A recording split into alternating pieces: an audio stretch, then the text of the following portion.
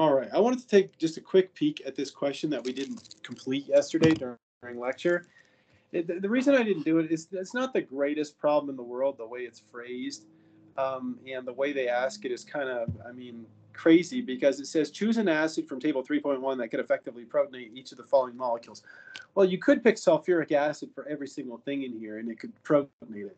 So that's why I don't think it's the greatest question in the world. But I thought I would just demonstrate, what solvents would be appropriate, and just look at the rule of the equilibrium is going to lie to the side of the weaker acid kind of quickly with you. So let's say we had the one in the top left-hand corner.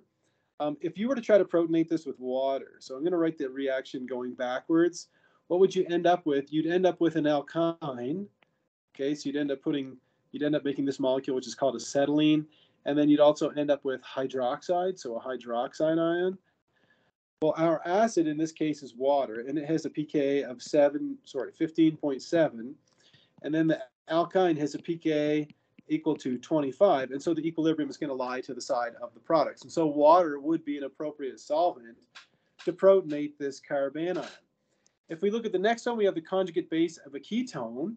In that case, we might need something a little stronger, and you could use something like hydronium to protonate that.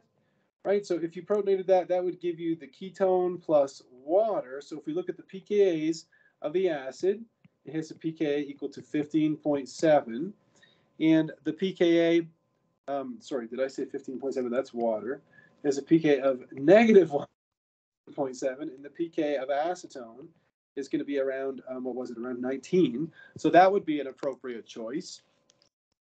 For the next one, you have an acetate ion. So for that, you'd have to use a strong acid, something like HCl, and that would give you the carboxylic acid, right, plus the chloride ion.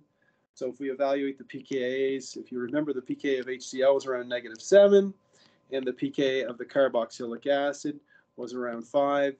So HCl would be an appropriate solvent to protonate the acetate ion. And just so you're aware, I know I keep telling you this, but you want to remember the acetate ion. It shows up quite a bit in organic chemistry. For the next one, in order to protonate this and form an oxonium ion, you'd have to use a really strong acid, something like sulfuric acid, right?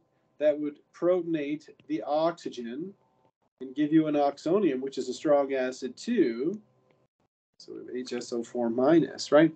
If we evaluate the pKa of sulfuric acid, it's around -9, -9, but the pKa of an oxonium is really low as well. It's around -7.3. So in this case, there would even be an equilibrium at that point, right? But it would still work. I mean, you could still protonate it to some degree.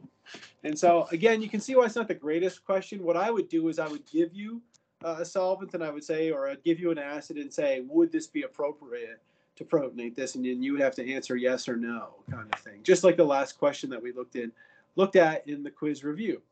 And that covers all of chapter 3.